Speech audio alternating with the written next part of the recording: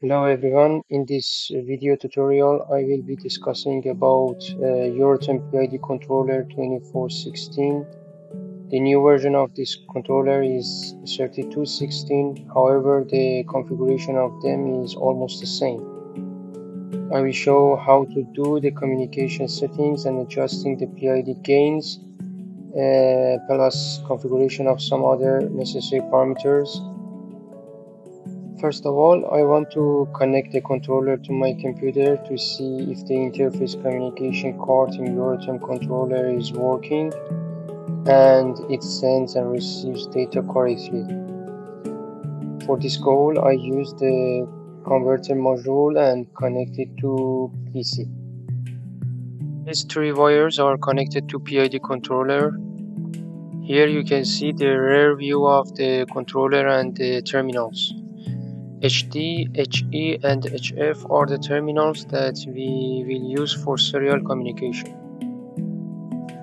Take into account that you have to order the serial communication card separately from controller and then install it in the controller case.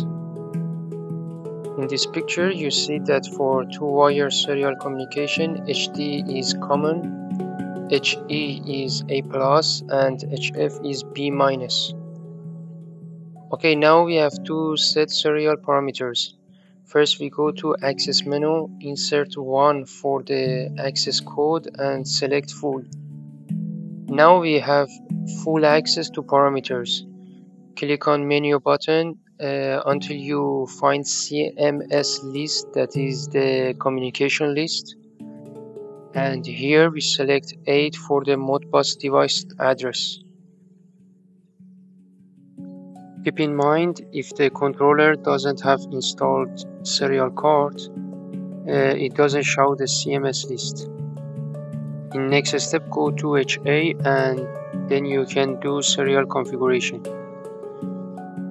Click on the scroll button, ID is CMS. In this table, it shows that CMS is for these options. If ID is CMS, these following parameters are accessible. The function should be Modbus protocol.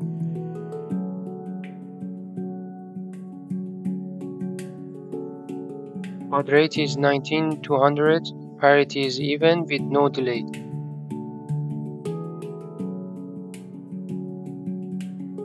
Click on menu button until find exit and select yes.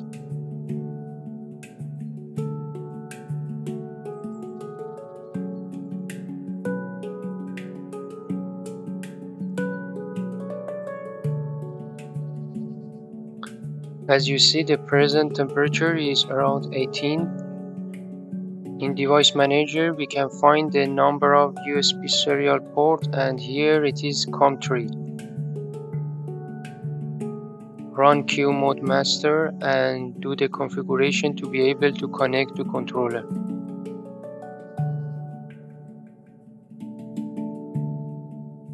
Okay, it shows that the connection is okay. Convert data format to decimal and this value is the present value of the temperature or process value. It shows that the communication card of controller is working well. Now we run iTools configuration and do the same settings for serial port.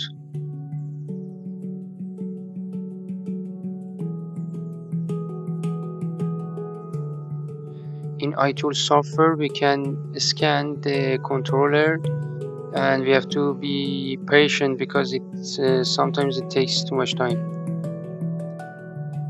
Okay, now we see the controller. I raise the measure temperature and you see the process value changes. In main menu we have access to process value and the set point.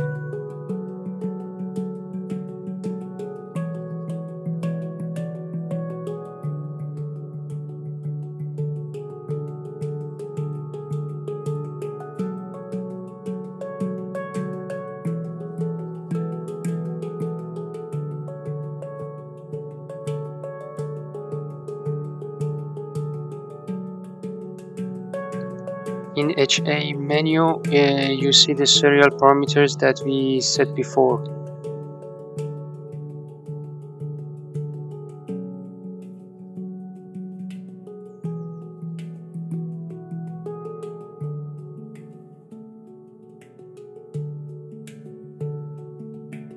You can also use the buttons under the controller screen to access to the parameters.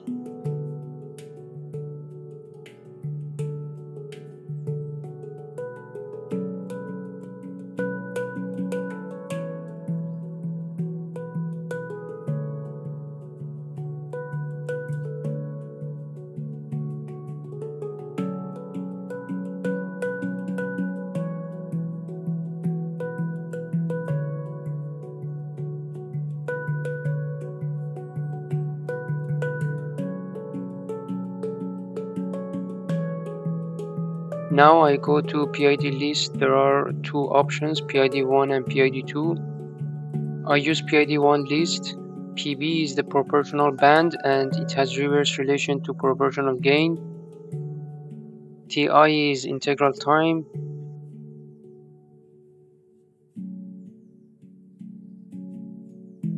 And this is the derivative time. For both of integral time and derivative time, I usually insert enough big values to make them effectless on control loop, and step by step I decrease them to achieve the desired response with almost zero steady state error, less fluctuations over set point with favorable rise time.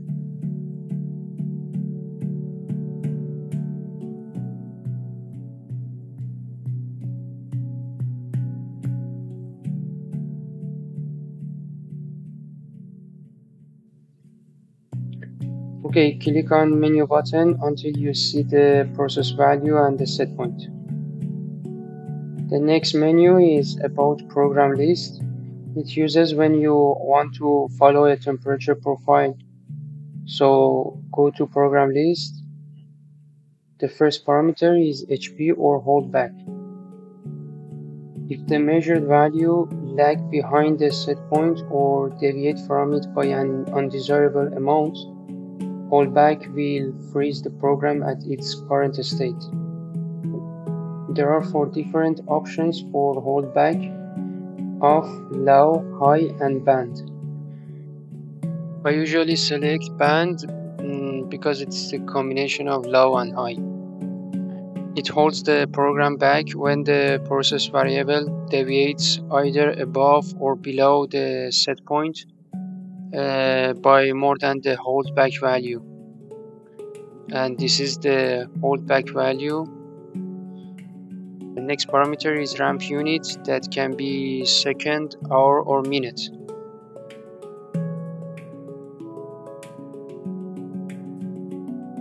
This is a dwelling unit that can be set like ramp unit.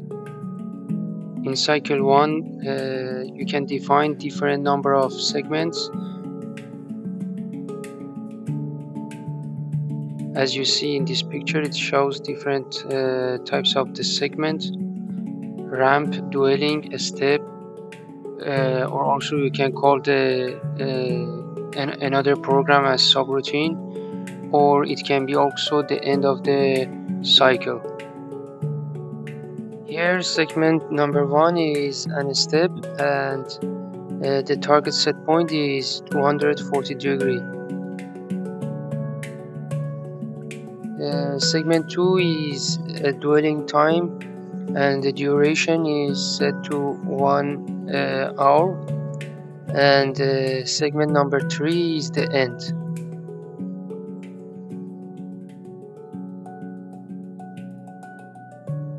And end type is dwelling. As an example, for this setpoint program, there are totally 5 segments. Segment 1 is an step for 2 hours, and the target set point is 50. Segment number 2 is a ramp in a set time, or RMP.T. Ramp time is 3 hours to target 200 degree. Segment 3 is dwelling time for 5 hours. Segment 4 is RMP.T for 4 hours to target 25. Segment 5 is the end, and the end type is dwelling. Okay, that's it. In next step, we want to see how to connect the PID controller to a Schneider PLC in SoMachine software by Modbus RS485 protocol. The goal is sending measured value of the temperature to the PLC M241.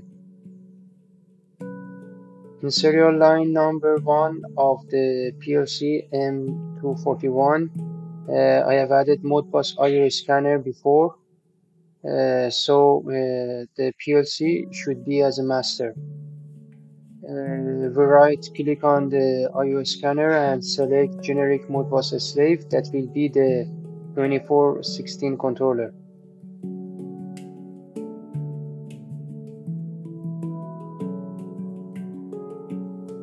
I select number 4 for the slave address, and I change the PID controller Modbus address to 4. Go to Modbus slave channel. Access type is read holding registers. I put 2 in length of it, and it means that it reads 2 registers from 0 offset.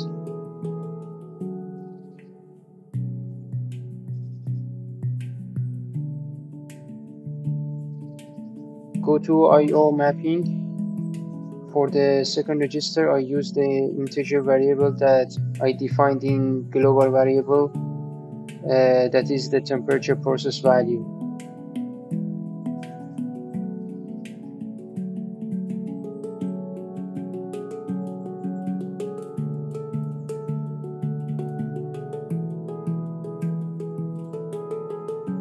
Okay, that's it. Now we go to online mode, and you can see the temperature is 69 degrees.